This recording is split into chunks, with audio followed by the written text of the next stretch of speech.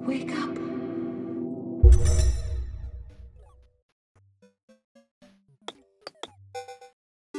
Alright, blank canvas, new game time.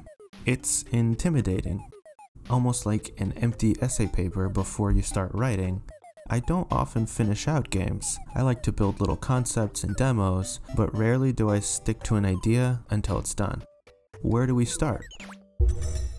Scope and planning. Defining the scope of a game helps us decide our objectives so we don't lose our minds to scope creep, which is when you keep trying to add new features and ideas to the point where it starts to negatively impact the project or even make it impossible to finish. So we actually start building up the game by limiting it and shaping it. What's our genre? Action adventure RPG. Inspirations, resources, well, all of the Legend of Zelda games. And what gameplay elements do we want? Combat, exploration, and puzzles. There are a few major limiting factors about building a game in Game Builder Garage, and one of them is the node-on limit. This simple scene with a corner of a world with trees and grass has a node-on count of 84, and we haven't even added anything to our player character yet. That's going to present some challenges. So for now, the plan is to divide the experience between 4 games connected by swap node-ons.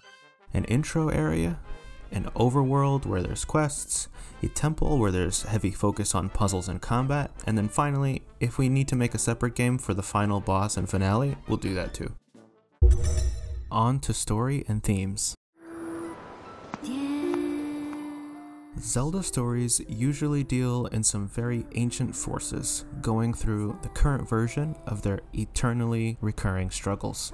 I really like the idea of making the story about Bob and Alice. They're basically the only fully sentient, non-node-on creatures, and they seem to me like some primordial force of balance, keeping the Game Builder Garage universe in order. It also lends our heroes a personal connection to the plot, which most Zelda games have. The great evil this time around? I was thinking the endgame node-on. Just like Ganon is a constant force of evil, the endgame node-on is a constant force of, well, ending. And the idea, right now at least, is that she is harnessing Alice's boundless energy to end all of the games in the Game Builder Garage universe.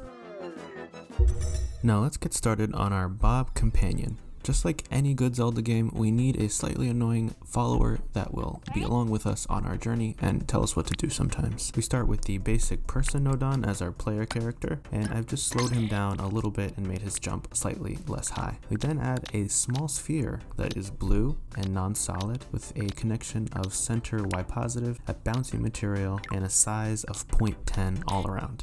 Now the method for having Bob follow the player is actually going to be a string connector. I originally thought we'd have to do something a little bit more complex, but this worked out better than I imagined. We'll set the string stiffness to 0.45, string length to 1, and have it be invisible and non-solid.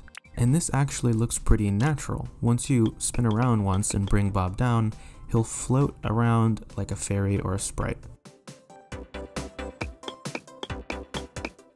Next, we'll get to work on the particles that he leaves behind and a trail of where he moves. We're going to use a launch object node-on set to a box with the size of 0.3 by 0.3 by 0.3. Launch direction of x negative and a launch speed that's very, very low but still has some movement, so 0.02. Launch interval can be set to anything. In this case I did 0.5, zero gravity material, non-solid, invisible, non-destructive, and a connection point of center. Since the launch object is invisible, we'll use a sprite for the particles.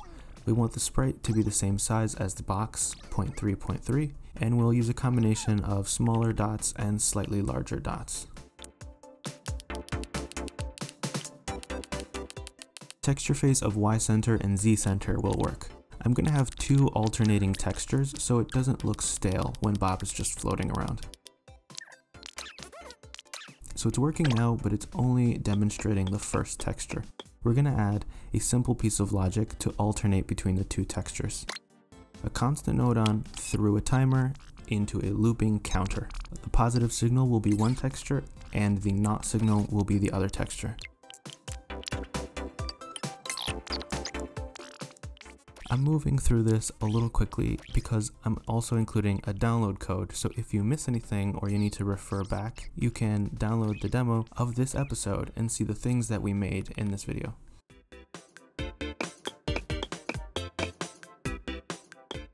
An interesting little side benefit of using the string to attach Bob to the player is that we can use an attract object node-on set to sphere and box, or just sphere, to cause Bob to point towards things, or if we use box as well, to throw his particles at them to get your attention, which could be useful down the road for gameplay or puzzle solving. Our final objective for today's episode will be the Destroy Sword. Forged by the original Destroy object node-on, this sword has great power and will be tremendously useful on our quest. I wanted sword combat to kind of function how it does in the original Legend of Zelda. The sword will appear in front of you for some time, and it'll prevent you from spamming the attack and force the player to make some combat decisions. We're back in the programming screen, and I've designed two sheaths, one with the sword in it, one with it not inside, and the sword attacking separately. We'll start by adding the sheath to the back of the player. We'll create a box with the dimensions of x.4, y.8, and z.10. We'll make it invisible and non-solid with a springy connection type and the connection point center z positive. That's going to keep it on the player's back and prevent it from affecting his movement too much. We'll attach both textures and make sure that their sizes somewhat correspond to the box. In this case, I made it a little bit wider because I wanted the drawing to look wider on the character, and with a texture face of Z negative. Now we've got the sheath on our back. The next step is going to be to create a state for when we are attacking. I'm going to use a flag to hold that state, and the Y button will be our sword attack button. We'll set it to on press and have it turn the flag on. I want you to be stuck in an attack state for a very short period of time, a little bit less than half a second. So when the flag is on, it'll cause this counter to count up. Has a range of 0 to 25. When it is 25, it'll turn the flag off. So we know that your attack is done. And this way, the flag will represent when the attack is taking place. We don't need it quite yet, but I have this wormhole node on to make it easier to bring this signal to other places in the game later on. When we are attacking, we want the empty sheath, and when we're not, we want the complete sheath and sword. Now we can see that that's working. Effects and sound make a big difference when playing a game. We want to layer a few sounds on when we attack with the sword. A ha, a whoosh, and a slice that has been pitched down I think work quite well. So we're gonna set that up down here before we finally make the actual sword. Now I can already see myself optimizing this using a teleport node on, but I wanted to try and prevent using teleports right now because I feel like I'm going to use up all the channels in the level. So for now, the sword is a fancy object that we attach to the front of the player. I'm using an arrow here with the size 0.15, 0.90, 1.2. Have it set to a 0 gravity or a floating material, a springy connection, and a connection type of Z positive, Z negative. We can connect the sword texture to the sword object and then work out the texture face and rotation so that it looks right, which usually takes some time for me.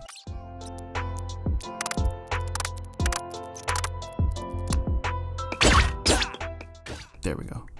Once we have that all set up, we'll connect the flag to the action so it looks like the player is either punching or attacking, thrusting forward with the sword.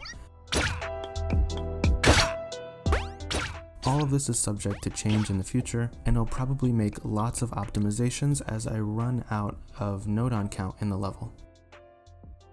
Finally, I don't want you to be able to move when you're making an attack. This way you have to really decide when to go for it. So I'll add a quick multiply that will only allow you to move when you're not attacking. In the end, it can look something a bit like this.